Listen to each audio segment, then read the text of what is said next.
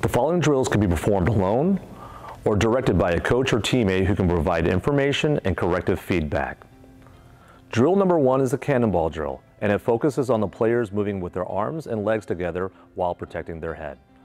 The player lies down on their side of their torso with their arms and knees together, and they execute a block.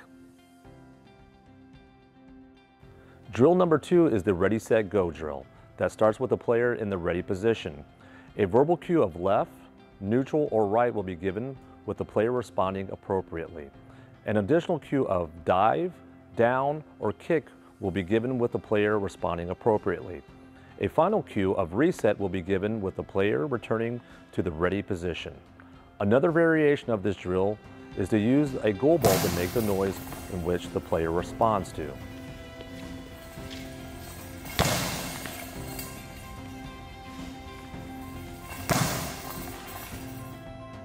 Drill number 3 can integrate the first 2 drills, with a coach or partner throwing a goal ball toward the player. The speed, distance, and height of the throw should be dictated by the ability level of the player blocking.